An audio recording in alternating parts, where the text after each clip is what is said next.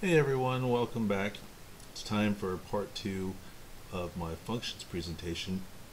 So let's go ahead and get started. In this presentation, we'll cover local and global variables. We'll cover implementing a menu system using functions. We'll talk about initializing parameters and static variables. Okay, so I am in Microsoft Visual Studio Express 2013, and I'm going to create a new project. All right, empty project, and we'll call this functions 2, part 2. Okay. All right, so we'll create a new project. We'll add some source file. We'll call it main, and we'll get started. Okay, so we have to do a pound include here, stream, using namespace standard and int main. Alright, so I think the first thing that I'll do is I'll show you the difference between a local and a global variable. Right, so a local variable is any variable that is defined inside a function. Now, int main itself is a function, so if I was to declare and initialize a variable x, say, inside main, then x is local to the main function. All right, let me put in a pause here. All right, and int x is local to main. That means that only main can access x right now. All right, so I'll write a quick little do nothing function. Remember we talked about prototypes last time, so I'll go ahead and write another prototype. And this will be a void function, and it's not going to do anything. We'll just call it foo. Okay, there's a parameter list.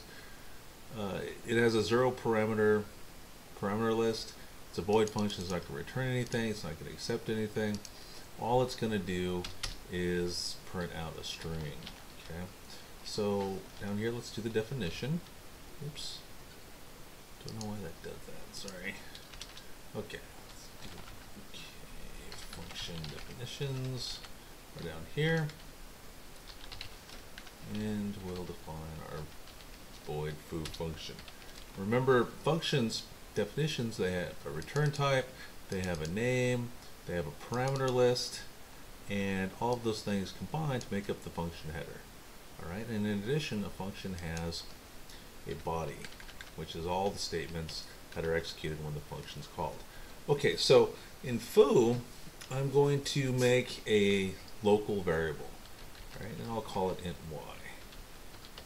Okay, so now y is local to foo. That means that y is only accessible. I can only use y inside this foo function. All right, so let me do a quick little cout. Equals y. Okay, and then I'll make a quick little function call. And we'll call foo. Right.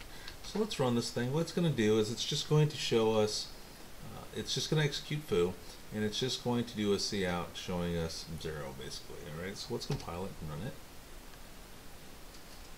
All right, and so there we go. All right, so now since y is local to foo, it can only be manipulated within foo. I can't go into main and then do something with it, right? Try to change it or assign a new value to it, right?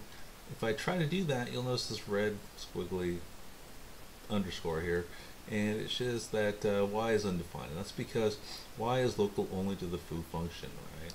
And similarly, if I tried to do something with x in here, right, I'm going to get the same thing. Right? That's because x is only local to the main function. Okay, if I try to compile this, I'm going to get an error. It's not going to work. All right, so let's go ahead and take these assignment statements out since they are causing us a compile time error. Now, that explains what local variables are, but we also have, in addition to local variables, we also have what's called global variables. Okay, and global variables are variables that are defined outside of all functions. Okay, so if I wanted a global variable, global variables, I could define it outside all the functions, and I could do it here. So if I was to say int z equals 10, for example, okay. Now suddenly z, since it's defined outside all of the functions, it's defined outside of main and it's defined outside of foo. Now both main and foo can now access this global z variable. Alright, they can assign new values to it, they can print it, they can do whatever they want to do with it. Alright, so in my main, I'll go ahead and assign z a variable or a value, say 1. Right. And then inside foo, I will display it. Okay, cout z equals z. Alright, so main's going to assign 1 to this global variable z, and then foo is going to print it out. Right, so let's go ahead and run that and make sure it works. Right, so there we go, z equals 1. Right, so z is a global variable. Right, it's accessible to both main and foo. Global variables are defined outside of all functions that you write. Okay, x is local to main, and y is local to foo. Right, so global variables are generally a bad idea. They make debugging programs more complicated, more difficult. Say something went wrong and one of these functions, say I had like 20 functions and all of them had access to this global variable z, and let's say that one of the functions had a bug in it that caused z to be assigned the wrong value. Well, if z is global, then I'm not sure which function caused the problem, caused z to be assigned the wrong value. So that's why global variables are kind of a bad idea. Right, so try to avoid using them if you can, but if you can't, if you for some reason you absolutely positively have to have a global variable, make it a const. Okay, make it a constant. So now when it's a constant, I can't modify this variable in any way. I can still use it, but I can't modify it. See the regular line here? If I try to compile this thing, I get a build error, and that's because you can't assign a value to a constant. All right, so let's go ahead and get this out of here, right? And we will compile it now. Everything will work just fine. All right, but what's going to happen is that cout, this cout statement inside foo is going to print out the contents of z, but that's fine, okay, because z is not going to change. All right. Okay, so that's the difference between local and global variables. All right, so the next thing we need to talk about, I think we'll talk about static variables. Okay, so normally when you have a local variable and when you have a local variable inside a function and that function finishes executing, that variable dies. Right? That means, that is to say that whatever variable you have inside a function, say inside foo for example, this y variable, as soon as foo finishes executing, y disappears, it goes away, it no longer exists. Right? But we can get around that by using what's known as a static variable. Okay, so let me modify this foo function really quick. It's still going to display y, okay, but we're going to make the y value static, the y variable, excuse me, static. Okay, and when we do this, the y variable will, its life, it's going to continue living between calls to foo. Right? So if I was to initialize this thing to 0 and then say increment, or say print it out and then increment y by 1, right? You'll see what happens here. The first time I call it, it's going to display 0 as it should. Okay, and there we go. Now if I was to call it again,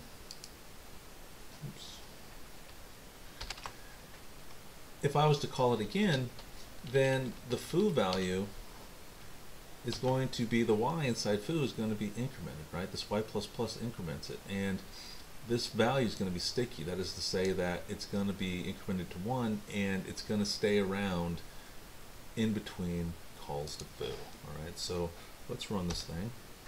You'll see now the second time I call it, it's 1. All right, that's because the first time I called it, it ended up incrementing y to 1, and the second time I called it, that value was still alive, right? It was still in memory somewhere, right? If I call foo again, it gets incremented again, right? So with static variables, the value sticks around, okay? And whatever you initialize it to, okay, that's going to be the value the first time you call it, but subsequent calls are going to change whatever values stored inside the static variable. Okay, it only gets initialized one time. All right. So static variables can be useful. Say you want to ensure that, say that y was an ID, right? And say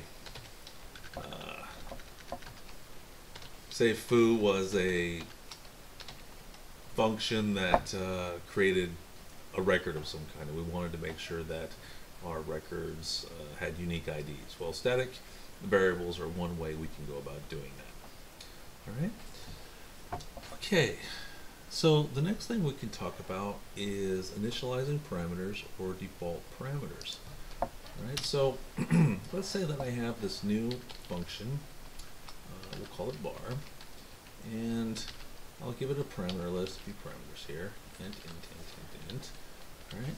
So that's how we would normally create a prototype. But let's say that I wanted to have some default value for these parameters. Say that I wanted to give the programmer the option of, when they call this function, of having certain values already passed to the function, okay, or already assigned to these parameters. Well, I can initialize these things with a default value. And so how I do that is I just use the assignment operator, and I give it whatever default value that I want. So let's say that I have this function bar, and I wanted all of the default parameters to be 0. So by default, without passing any arguments to it, I just want to have the parameters assigned the value 0. This is how I do it. Okay, so now I have a parameter list, and let me just make some function definition here for bar, and it's not going to do anything. All it'll do is print out whatever I pass to it. Void bar int x equals 0, int y equals 0, int z equals 0. Okay, and what this will do is it'll just display whatever is in this parameter. Okay, so x equals x, y equals y, and z equals z, right? We'll do it in line here. Okay, so now I can call bar. I have some options on how I want to call this thing. Right? If I just call bar without passing any arguments at all, then 0 is going to be automatically assigned to each one of these parameters. Okay, so let's run this thing and see how it goes. Oops, what did I do wrong? Right, hold on. Okay. Oh, sorry, I forgot that in the parameter list for the definition, we don't also assign it, right? It's only in the prototypes where we do this. Sorry about that. My bad. I didn't confuse you too much. Okay. So we do this initialization inside the parameter list for the prototype, okay? Not in the parameter list for the function definition itself. Okay, so let's run this thing and see what happens now that I fixed that. Okay, you can see that even though I haven't passed any values to my bar function, x is equal to 0, y is equal to 0, and z is equal to 0. Okay. Now, I can call bar in different ways. Notice that x, y, and z have 0 assigned to them, but I didn't actually pass any arguments to bar. Okay, but if I want to, I'm still free to pass whatever values I want to bar. So let's say I wanted to display 1, 2, and 3. I can still do this. Okay, this will work just fine. All right, and there we go. All right, so I have options. Okay, these are the same function definitions. It's just if there are no arguments passed to bar, then it's going to use whatever this default is, equals 0 for each one of the parameters in this case. I can assign whatever integer I want to these parameters. It's just that for my example, I wanted to set them all to 0. Okay, so there's a couple other options we can do, or a couple other ways we can do this. We can also only have some of the parameters initialized to some value. All right, so I can decide that I only want to have, say, the last 2 variables initialized to something. Okay, that's fine. That will work. Okay, but if I do that, then you notice how this has squiggly red squiggly line here. This is indicating that this syntax is no longer correct. This means that I have to provide at least some value for this first argument, since it doesn't have a default value. Okay, so now I could just do something like this. Right? If I do that, then 1 is copied into this first parameter, and 0 is assigned to the other 2. That's fine. I could also do something like this. Okay, and in this case, 1 is copied to the first parameter, and 2 is copied to the second parameter. Right? It's not using this default anymore because I've actually assigned something to it. 2 is going to be copied into the second parameter. Right? But the third parameter still has a default value, and that is 0. So 0 will be copied into, or 0 will be what's displayed. So let me go ahead and run this and just show you what that's going to look like. And there we go. Right? So so this bar corresponds to this line here. All right? This bar call corresponds to this line here. All right? And the third call corresponds to this line here. All right? And so just like everything else with parameters, orders matters. Okay? So we have to make sure that we assign our arguments in the correct order. Right? We can't do something like this, for example. We couldn't do something like this. Okay, and assume that the second parameter is going to be initialized to 0. See this squiggly line? That's invalid syntax. All right? We have to make sure that whatever arguments we pass match this thing up here. Okay, so in this particular case, we have to provide at least one argument. That's the first argument here. Okay, and when we're designating our parameter list, okay, we also can't, the order matters here too. Okay, so we can't do something like this. This is a syntax error as well. All right, so the if you're going to have multiple parameters, you're going to have default values for all of them. It's got to be all 3. Okay, you can't do one on the ends and then skip one in the middle. All right, but you can do something like this. Okay, so basically, if you're going to have any parameters that don't have default values, they have to be at the front of the parameter list. Okay, you can't have a parameter at the beginning have a default value, and then any of the following parameters not have a default value. So that doesn't work either. Okay. So if the first parameter has a default value, then the rest of them have to have a default value. All right. So you can skip the first parameter in the list, and that's fine. But then any parameters that have a default value in your parameter list, all of the parameters after them have to have a default value as well. Okay? All right. So that covers what I want to talk about with default values for parameters. Okay? All right. So we've talked about local and global variables. We've talked about initializing parameters, and we've talked about static variables. So the last thing we can talk about is implementing a menuing system using functions. And this is going to be how you can go about doing the quarter project. Now, in an earlier chapter, we talked about the switch statement, and the switch statement is perfect for implementing a menu. And so what I will do, I think I'll just explain this by doing an example.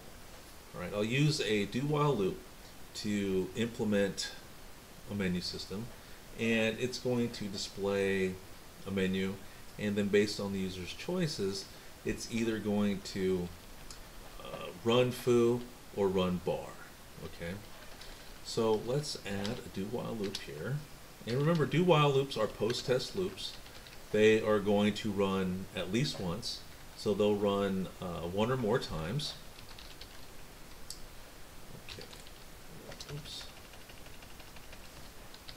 Do-while choice does not equal Q,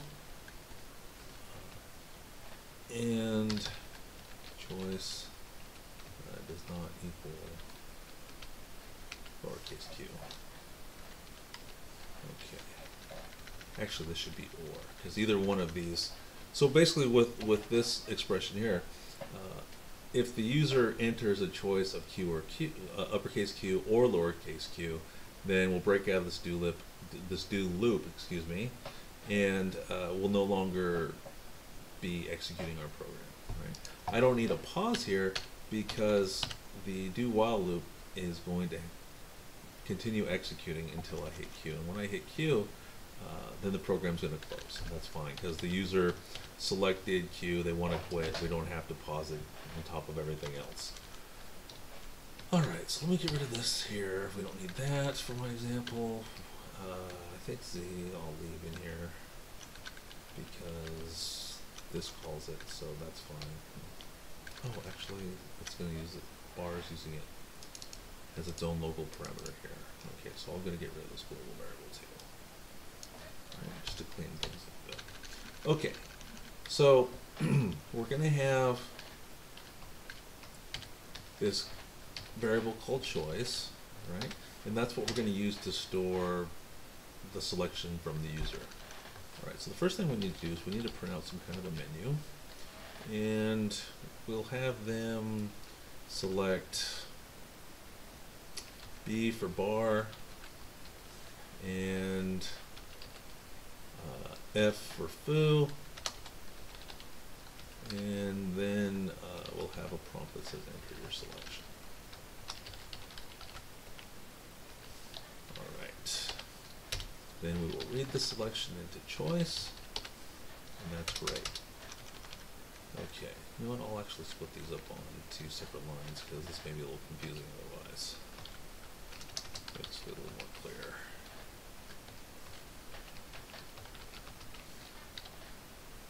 Alright, why are you giving me that squiggly line there? I'm not missing a quote. What's wrong with you? Okay. Visual Studio Express being lame, okay? There was nothing wrong, it just was indicating it anyway. Alright, so this is going to print out a few lines that say B for bar, F for foo, enter selection. We'll get the selection from the user, and then based on that, we can select which function we're going to use, or we're going to execute. Okay, so we'll use a switch statement to do that. Switch choice, okay, and we'll have a few cases. Alright, we'll have a few cases, and we'll start off by writing the first case, which is B. Alright, case B. Don't indent that for me, I like it this way. Okay. So bar is going to accept multiple values, but for this example, I'll only ask the user for the X value. Okay, so let me X value. Let me do this. Right. Okay, so If they choose B for bar, then we're going to run this function bar, but bar needs some arguments. So I'll ask them for the first one. Okay. So cout enter an x value. Right. Then we'll use cin to grab it. Okay. And then we will call our bar function. Bar, we're going to pass it the x value, and that's all I'm going to pass it. Right, because I have these two default parameters, so that's fine. I'm just going to pass it one argument, and then whatever the user enters is going to be copied into this first parameter, and then the other two are going to be 0 by default. Okay. All right. Let's have a break statement here, and that covers the first selection. All right.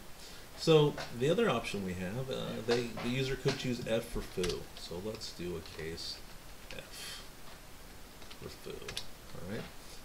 Foo, all it does is print out this ID value, so we don't have to pass anything, so we don't have to ask the user for any additional information. But I'll do a cout statement here just to let them know that foo is running. Running foo. Okay. And then we'll call foo. And then we'll break because we're done with it. When we're done, I won't like it that way. Okay. All right. So there we go. We have two choices. So now the last choice we have is what happens if the user hits Q. Okay. So I'll put in case Q, and it's going to do nothing.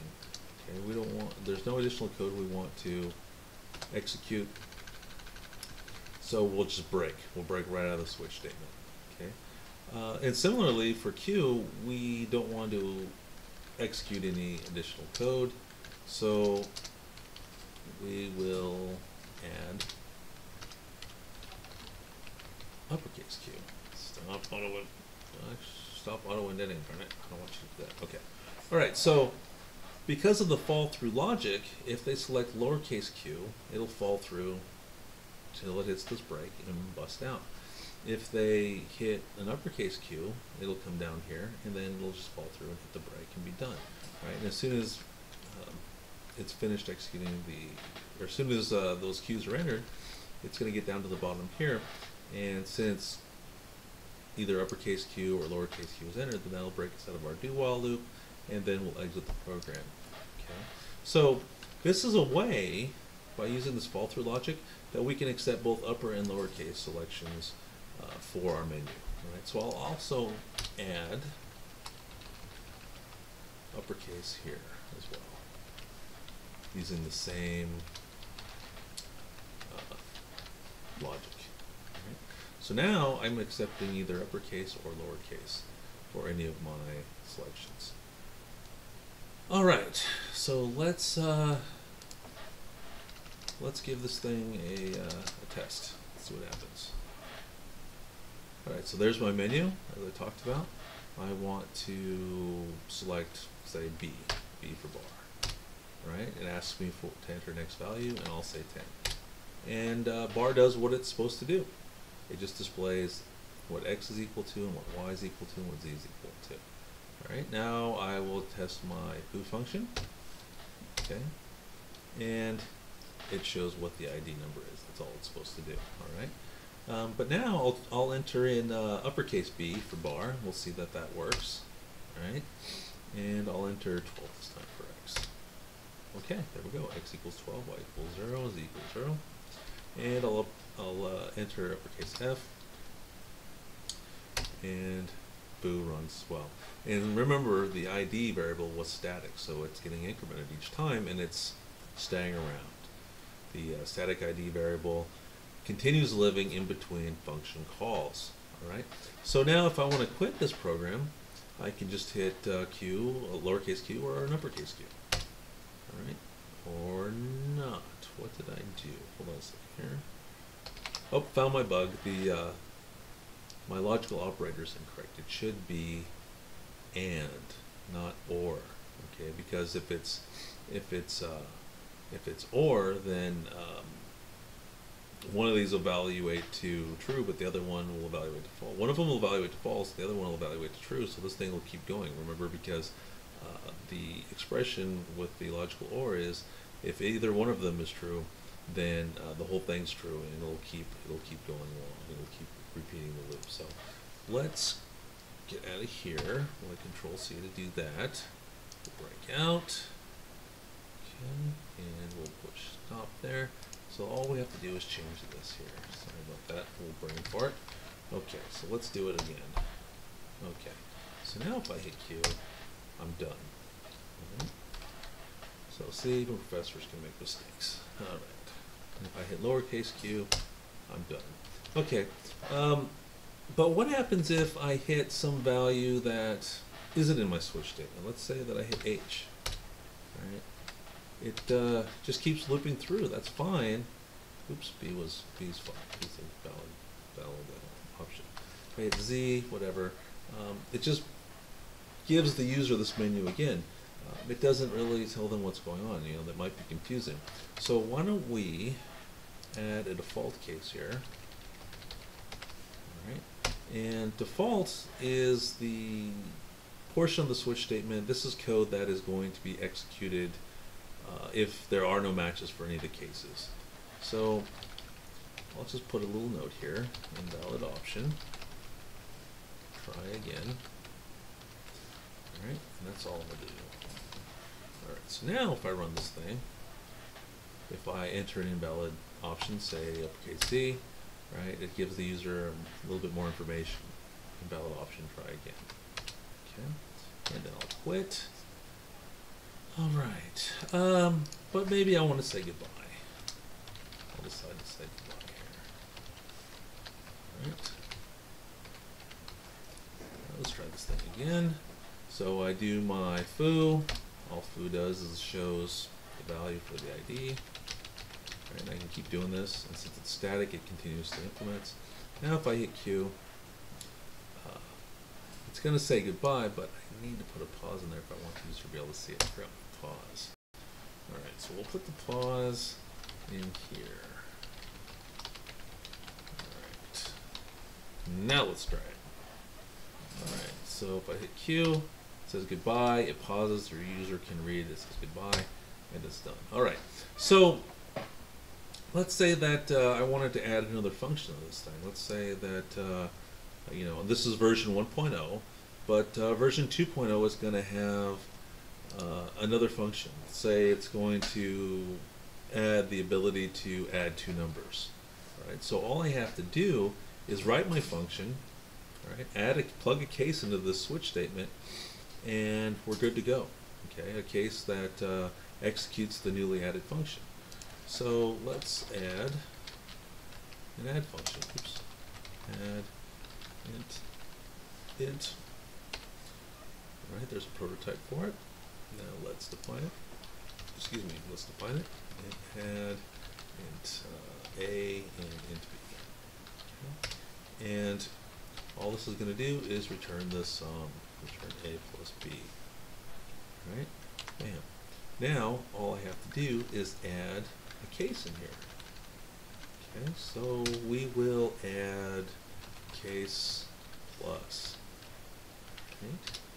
And we will have to have a couple variables to store whatever the user chooses, and we'll say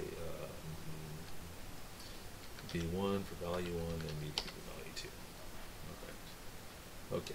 So then we have to ask the user out enter two numbers to add, something silly. Right?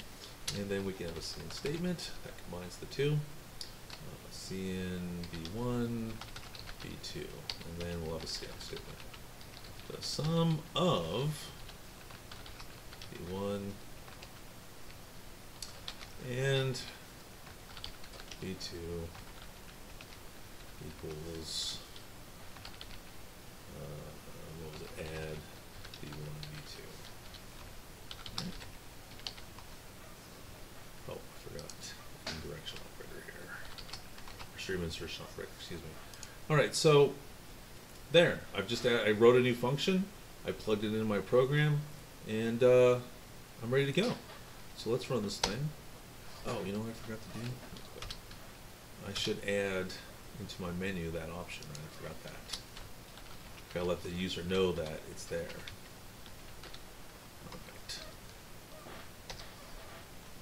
Alright, so now see we have our new option to our menu. And if I select plus, okay, enter two numbers to add. I want to add 5 and 3. Okay, sum of 5 and 3 equals 8. Oh, did I forget? I forgot to break it. Yes, I did. Oops. So let's put that in there. Okay.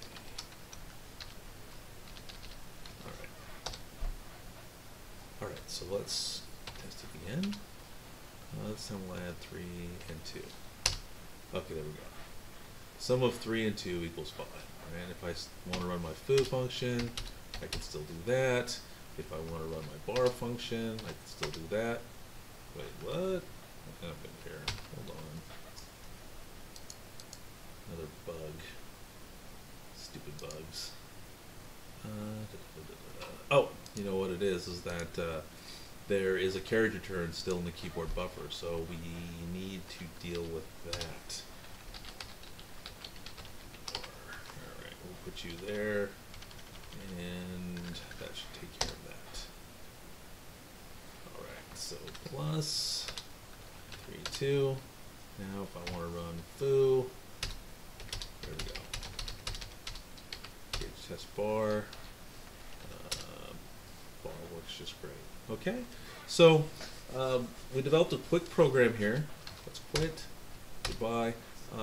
And we wrote a few functions. I implemented an ugly menuing system, very dirty.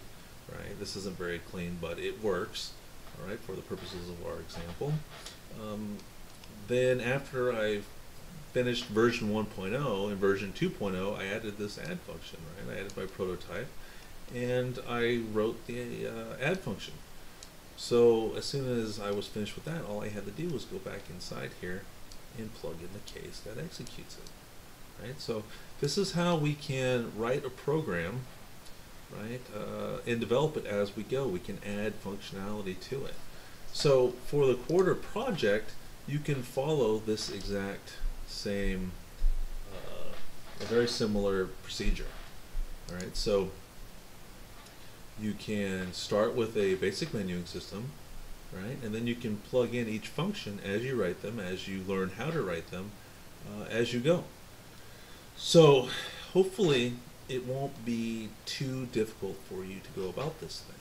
Okay, so first thing you'll want to do is you'll want to write your menuing system, and then just develop each function one at a time and plug it in as you go. So you should be able to get started on that right now. Okay, you know how to use a switch statement. You know how to write basic functions. We haven't covered arrays yet, but once we've covered arrays and you learn how to work with arrays, then you can plug in the functions that deal with those. All right, so hopefully you'll have some fun with that, and this concludes our coverage of functions, and hopefully you'll be ready to go for the exam. All right, great. Thanks for watching, and we'll see you on test day. Have a good night.